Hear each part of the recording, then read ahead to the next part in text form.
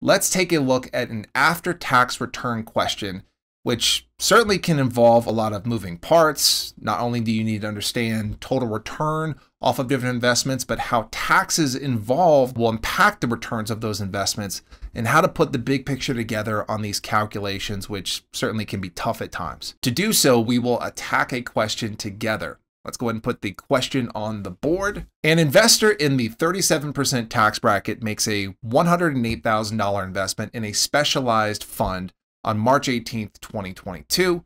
Over the next several months, the investor receives a total of $4,320 in qualified dividends, none of which is reinvested. On March 20th, 2023, the investor redeems the fund for a total of $122,000. What is their after-tax return? Okay, quite the question. A lot of moving parts here, a lot of things to be aware of. We will break this down on a sentence-by-sentence basis to make sure that you feel comfortable and confident and prepared for these types of questions on the actual exam. Okay, going back to the first sentence. An investor in the 37% tax bracket. Pause. Let's just look at that. What they're making reference to in this question is the investor's marginal federal income tax bracket, which ranges from 10% on the bottom all the way up to 37%. This is a progressive tax system that we have here in the United States, which means the more income you make, the higher the tax bracket you're assigned.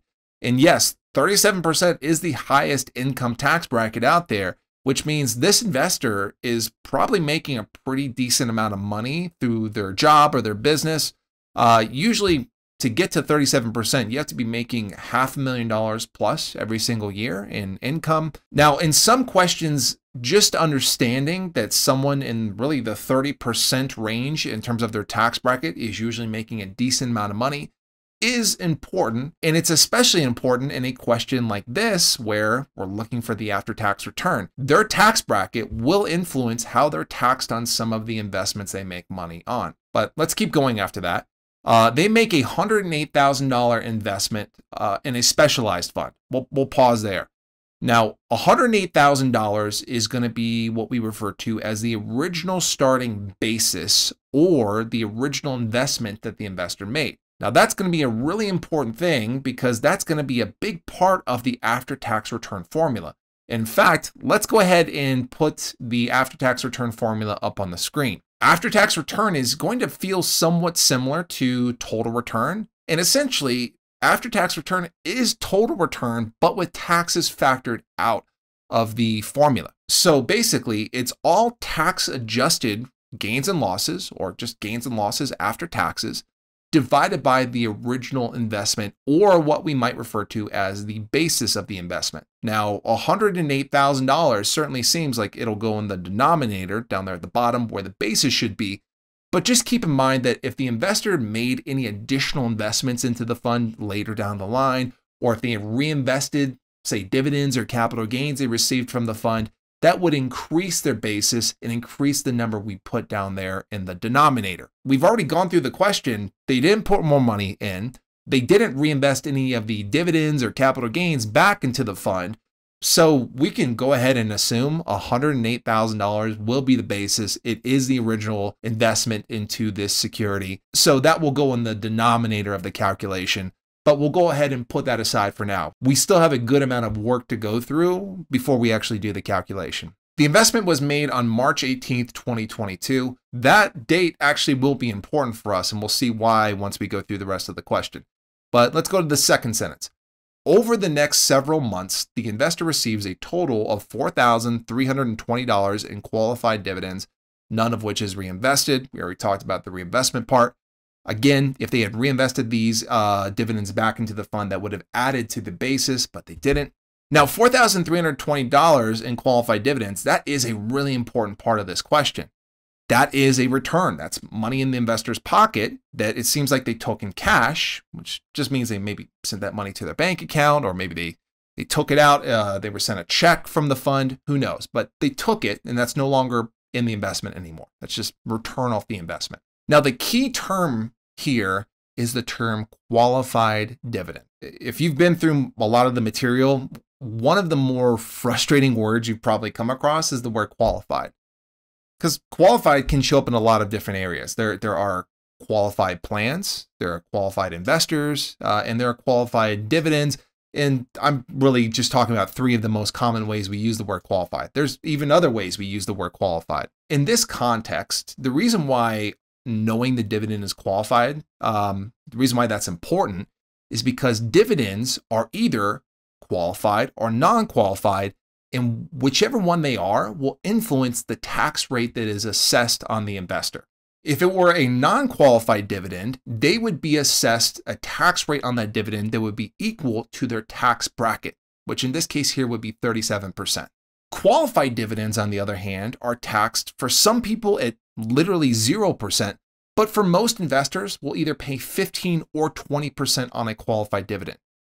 In particular, the investors at the highest tax brackets, which this investor is at literally the highest tax bracket, they pay 20% on their qualified dividends. You can safely assume if they mention someone at the 34 or 37% tax bracket, you can assume they'll pay a 20% tax rate on qualified dividends, and we will make that assumption in this question. The investor receives $4,320, but will pay a 20% tax rate on that dividend. The easiest way to figure out how much they keep after tax would be to multiply the amount in dividends they received by 100% minus the tax rate they're facing, again, 20%. And basically, it's kind of like saying, hey, the investor received $4,320 in qualified dividends. 20% of those dividends are going to go to the IRS, paid to the government. The remaining 80% is kept by the investor. So $4,320 in dividends multiplied times 80% will give us a $3,456 after-tax return on those dividends. This represents one of the two forms of return they're receiving on this fund, so we're kind of halfway there. Let's go to the next sentence. On March 20th, 2023, the investor redeems the fund for a total of $122,000. Okay, we have to be careful in this sentence here for a couple reasons. Number one, the word redeems is a mutual fund related word. Mutual funds are redeemable securities, which means if you're going to sell the fund later, you have to go back to the issuer, sell the fund back to them, and they redeem your shares. For all intents and purposes, just means the investor sold the fund for $122,000. Now let's go back to the date. Here's the other part that's really important. The date of March 20th, 2023 tells us that this is actually a long-term capital gain that they're locking in. If we go back to the very first sentence, they bought the investment originally for $108,000. They're selling it for $122,000. So we know that's a gain. In fact, that's a $14,000 capital gain they have. Back to the dates, they held the fund for at least 1 year and 1 day, which is when we get to a long-term capital gain. In fact, they held the fund for 1 year and 2 days. Now, the reason why that's really important is if it was a short-term capital gain, and a short-term capital gain would have occurred if they had sold the fund on March 18th, 2023, or any day before that, short-term capital gains are taxable at the investor's tax bracket, which would have been 37%. That's a pretty big tax rate. But because it's a long-term capital gains are taxed in the same way that qualified dividends are. Some people pay 0%, but most investors pay 15 or 20% on long-term capital gains. Again, this investor is in the highest tax bracket, so we can assume their tax rate on that long-term capital gain will be 20%.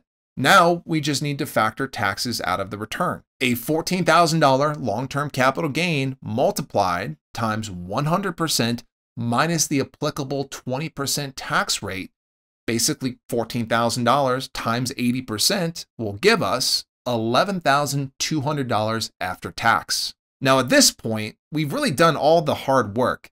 The tough part about this question is figuring out what the return is and what applicable tax rate applies, and then factoring the taxes out of it. We have a $3,456 after-tax return on the qualified dividends and a $11,200 after-tax return on the long-term capital gain. Adding those two numbers up, we have a total after-tax return of $14,656. And the last step is actually doing the after-tax return calculation. The total after-tax gain or loss we have is a positive $14,656 return, and we'll divide that by the original investment or the basis of $108,000, and that ultimately will give us the answer of 13.57%. In summary, after-tax return is basically total return, but with taxes factored out of the returns. And the key part is understanding how different returns are taxed. Qualified dividends are taxed for most investors either at 15 or 20%, versus non-qualified dividends are taxable at the investor's tax bracket. Long-term capital gains are taxed for most investors at 15 or 20%, while short-term capital gains are, again, taxed at the investor's tax bracket. Hi, I'm Brandon. If you enjoyed this video, then you'll love the courses I authored with Achievable. Now offering courses on all major FINRA and NASAA exams, I wrote these courses exclusively for Achievable, and they include tons of real-world examples, more videos just like these on dozens of key topics, a built-in study planner, hundreds of chapter review questions, and unlimited practice exams. Our courses are competitively priced, and you can try them out for free first to see if our style is the right fit for you. Follow the links below in the description to get started.